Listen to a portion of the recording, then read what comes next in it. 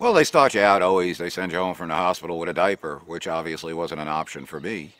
And then we looked at what they call Texas catheters, which are an external catheter.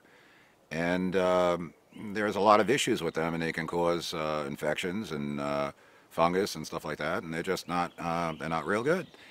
So we started doing a bunch of research and came across the Liberty product, and I ordered a bunch to test them, and they worked out great. I can set up in the morning and go through for the following day without any issues.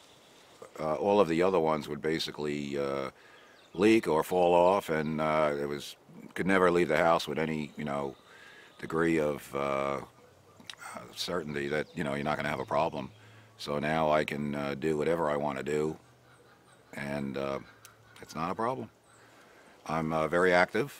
I race formula cars and take care of stuff on the farm, and just needed to be able to live my life and do things as I've always done them before.